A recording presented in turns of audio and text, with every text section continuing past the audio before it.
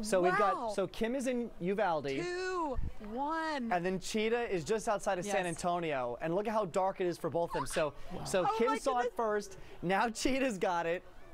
Listen to the crowd there. All right. Wow. Oh, our crowd was just cheering. This is unbelievable. I have never experienced anything like this. We are a complete darkness.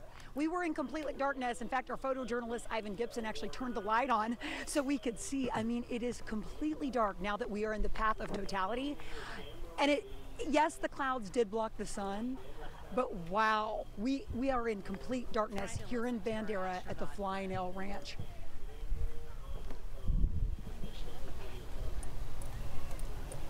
Wow. I mean, what an amazing experience.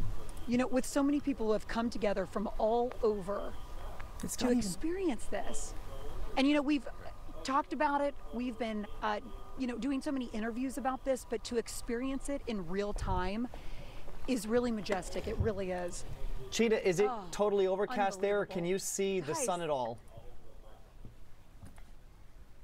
Guys, you cannot see the sun, but we are in complete darkness. Yeah. I mean, even when the clouds were building in, it's completely different than that.